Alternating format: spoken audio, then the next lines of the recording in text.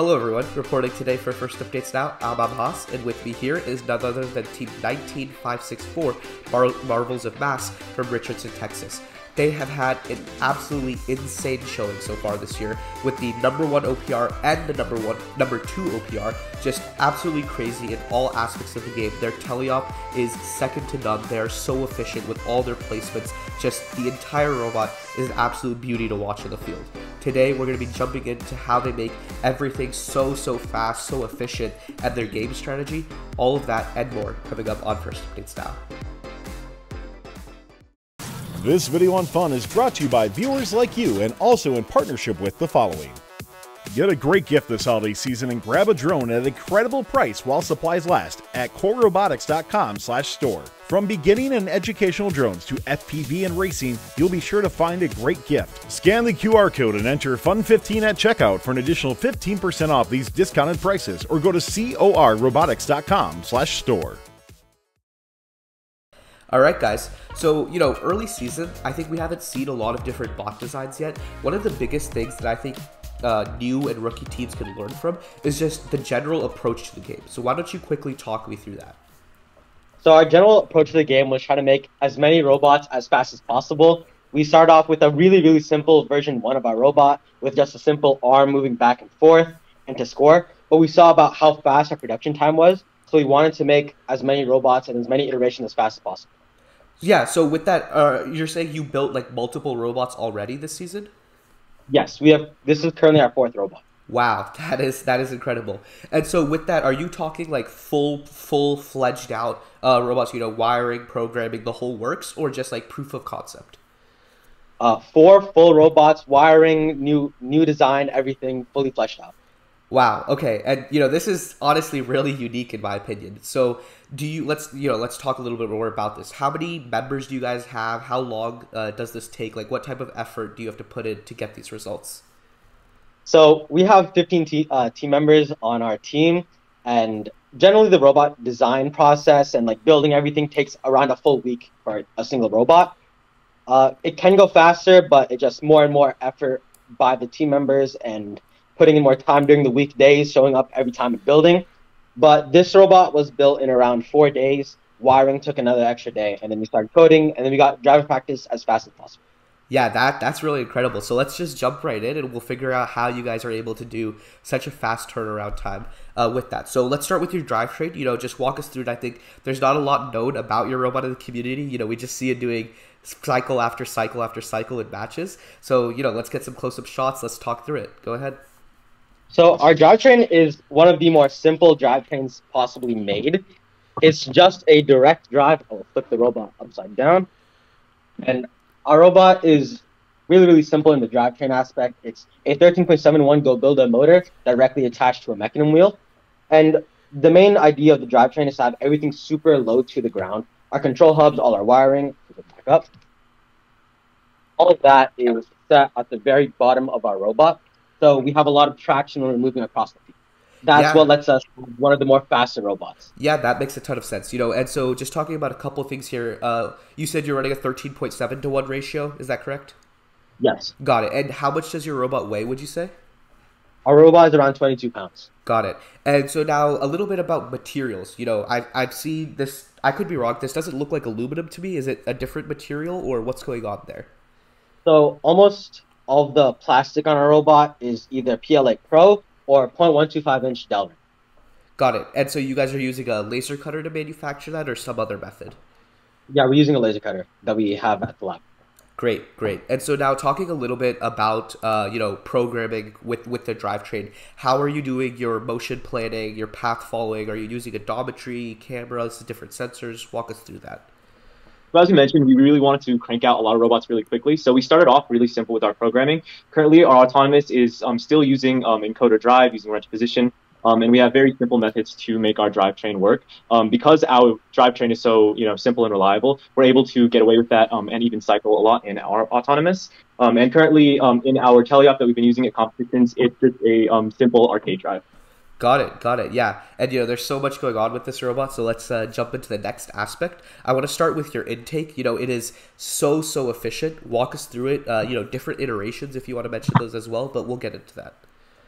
So this is the, I believe, seventh version of our intake. We've had many different dimensions and geometries needed to make the intake as fast and efficient as possible. Our first iteration was one with a double roller at the bottom. We saw that actually slowed down the drivetrain while we were getting close to the single player station, and we just saw that maybe a much simpler single axle roller works better. And we also have a 60 kilogram servo that allows us to pivot it, and two axons at the back allowing us to move it back. Yeah, so now for your intake, it's just powered by the motor that you have there, and then you have no bottom roller, you said? No bottom roller. And so have you had any issues like with getting the pixels in? I mean, it really doesn't seem like you've had them. So how would you suggest teams go about solving that challenge? We haven't had much of any trouble getting intakes. It's really just driver alignment when we're trying to intake, if we ever miss. But what I would say for teams to do is try to make as many different intakes as fast as possible. See what works for your robot the best. See how it aligns with the floor, and making the surgical tubing just much longer distance, or like a longer surgical tubing, is what helped us get much better at intaking from stacks. Got it. Got it. Yeah. Actually, yeah. Let's talk about that right now. So, for intaking from stacks, what's your procedure like for that? And let's talk about the software behind it, any sensors you guys use as well. So because we have a dual pivot intake, we're able to be really precise with how we grab from the stack. So we actually approach the stack with the intake facing upward like this. And because we have longer surgical tubing, it's able to just pick off one being extremely accurate with how many. So the bottom of the intake would run into whatever pixel we're not trying to grab, and then it'll only leave space for one pixel to come in. So because of that, we've been able to really be really efficient with that because it's so precise. Yeah, and one of the reasons I was really excited to do the behind the bot like right now is that you guys had just like two competitions very back to back, but now you seem to have like about a 1 month gap. And I don't want you guys to reveal like all of your secrets or anything like that, but looking forward to future meets, you guys obviously want to just keep getting better and better. So what plans do you have as far as the stacks go in autonomous? So one thing we just did today is we threw in an entire new intake. If you see here on our surgical tubing, we have screws on the inside of the tubing to stiffen it. That allows us to intake from the stacks during Auton a whole lot easier, because we saw that sometimes it didn't really work out as well as we thought it would during our meet too. Along with that, we're beefing up programming a little. That way we can be a lot more accurate. As I mentioned before, we're running on encoder drive right now. So we're trying to have some better auto alignment. That way we can be a lot more consistent. Yeah, and so for that, are you looking into odometry or camera or sensors or something else? A lot of what we're doing right now revolves around the April tags. We feel like if we can get the April tags to work, we can use that not only in autonomous, but we can also use that in teleop for auto alignment. So right now, a very simple program that gets the job done, but we're still refining as it goes. Yeah, that's great. So now going on to your transfer, I assume you guys do have a transfer mechanism. If so, can you show us that and let's walk through it? So our transfer is just with the same aspect, or like the same parts of our intake. It's the same servos that have the same positioning, and we just go from intake position straight to our bucket, which has two slots where it can go into. So we have very precise placement of our mosaic.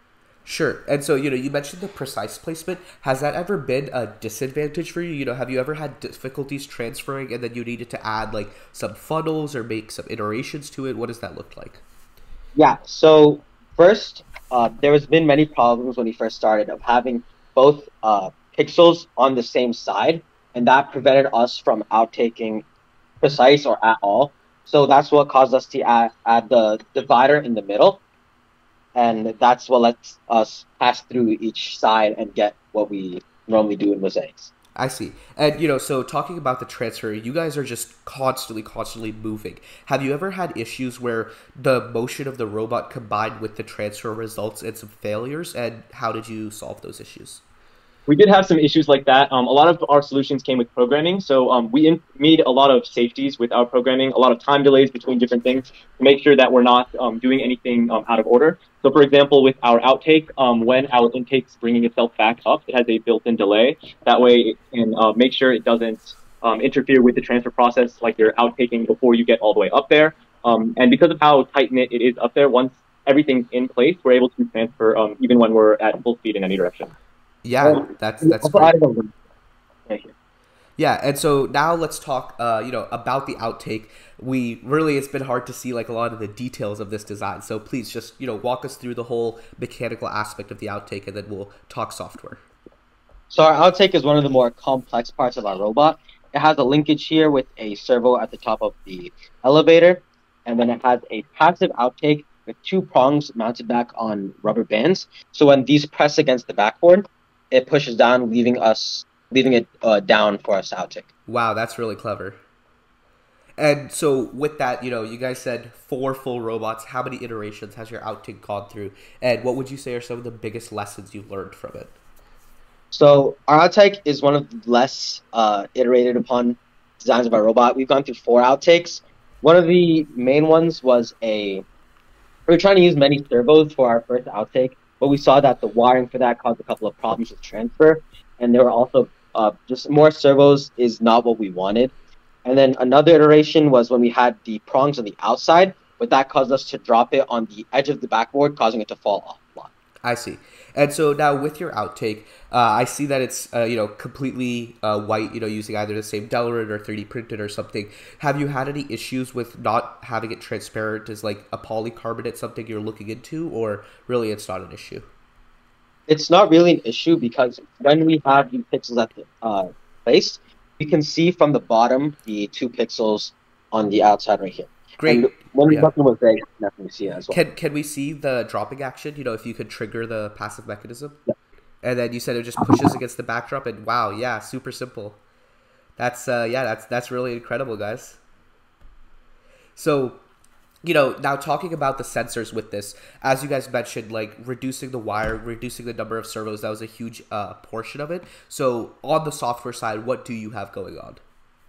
So with our outtake, a lot of it's, as you can see, just simply mechanical. So for example, the button and everything like that is strictly mechanical. And since we have some really accurate servos, all we're really doing is sensing how high we want to place it with some buttons on the driver control or on the controllers.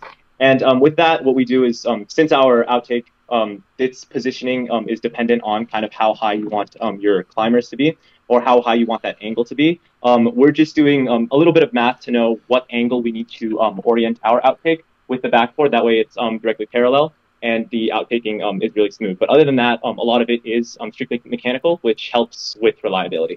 Yeah, and I think the last topic I want to touch on with your outtake before we get into the hang and drone is the slider. So I think I saw a stack of Misumi slides in there. I could be mistaken, but you guys just want to touch on that briefly? Yeah, so we just have a simple machine slided belted to the outtake with pulleys on the side. We saw it was really, really fast. During our first meet, we saw that it slipped quite a bit, but we were able to fix that with Misumi sliders. We started off with the Viper slide kits that GoBuilder gives, and we saw that those tended to break a bit, and the belt kept on slipping. So we switched to Misumi sliders, and we found they were a lot faster, and they worked a lot better. Great, yeah, okay. So hang, you guys are very, very consistent with your hang. Let's talk about how it's done. All right. So another aspect of our elevator and our scoring is with our lead screw mechanisms. Our lead screw mechanisms is also what allows us to pivot our elevator, but they have a double purpose of hanging as well. So let me get us to the hang position. Our slides go up to max extension, allowing us to be at the right height for drone launch, as well as flipping these the hooks up. And when we retract, the drone launch feet, and then it automatically flies. Wow, that is really incredible. So just talking about that a little bit more, is your lead screw coupled to the pitch of the outtake as well as the hang, or no?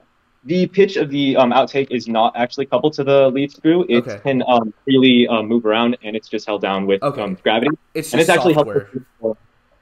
Yeah, you're just saying it's software that makes them go at the same time.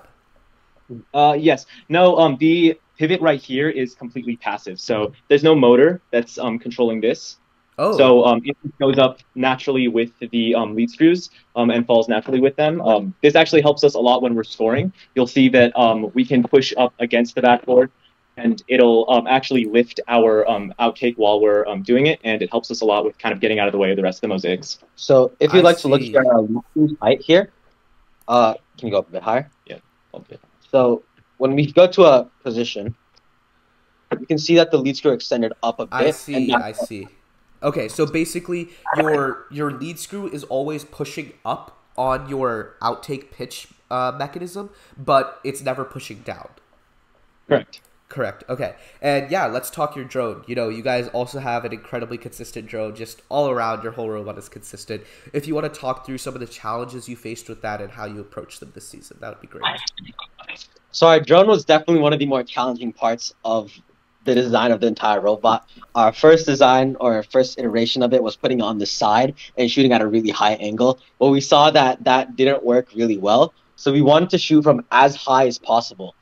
And that's what we decided to do. So as soon as like 5 seconds is left, we just run into the pole, shoot, and then go down. And that's a 5-second shoot and climb. So we can cycle as fast as possible. Yeah, you know, that's great. And so with that, I see your drone mechanism is on the deposit itself and your whole outtake. So have you ever had issues where, like, you know, while you're depositing or you bump into a team or something like that, that your drone, unlatches from the launching mechanism, or really that hasn't been an issue? Our drone hasn't really unlatched, but it has shifted positions sometimes, causing the rubber band to be a bit less effective, causing it to fly a bit less. Okay, got it. And, you know, I'm sure that's something you guys will address. You have a long time, probably build another couple robots before your next competition. But yeah, you know, Marvels of Mass, thank you so much. This has just been a really information-packed behind the bot. You guys are absolutely insane this year. Can't wait to see your rankings in the FTC Top 25s that'll be coming up this season. Thank you so much for this interview. Reporting for First Updates Now, I'm Haas, and this is Team 19564, Marvels of Mass. This video on fun is brought to you by viewers like you and also in partnership with the following. Get a great gift this holiday season and grab a drone at an incredible price while supplies last at corerobotics.com/store. From beginning and educational drones to FPV and racing, you'll be sure to find a great gift. Scan the QR code and enter FUN15 at checkout for an additional 15% off these discounted prices, or go to corerobotics.com/store. Don't forget to like, subscribe, and ring the bell to stay up to date on our new videos.